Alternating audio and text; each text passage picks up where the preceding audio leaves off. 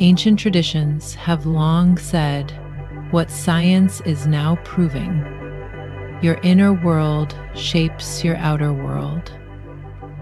Like attracts like.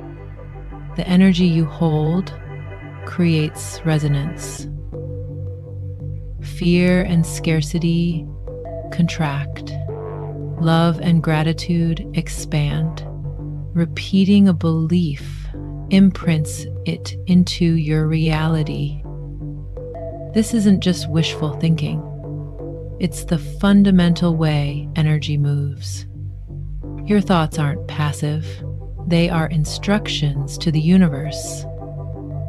What you repeat, you strengthen. What you focus on, you amplify. So the real question isn't just, what are you thinking? It's, what are you broadcasting? If thoughts carry energy, how do we align them with what we actually want? 1. Become aware of thought loops. Notice recurring thoughts. Do they expand you or contract you?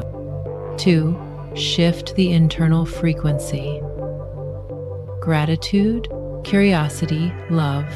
These states instantly elevate your mind's resonance. 3. Rewire with intention.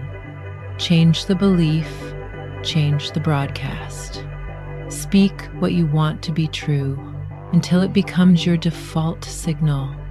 Because when you shift the thoughts you send out, you shift the reality that answers back.